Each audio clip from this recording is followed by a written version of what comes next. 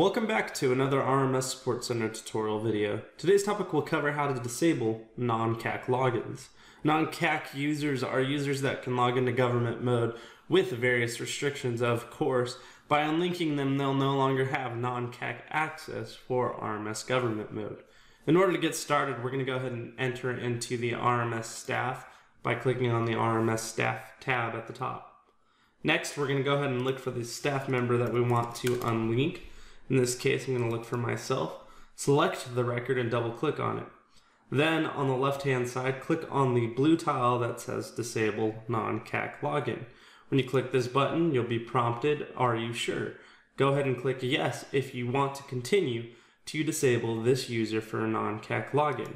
When you click yes, this user will no longer be able to log in to RMS government mode without a CAC card.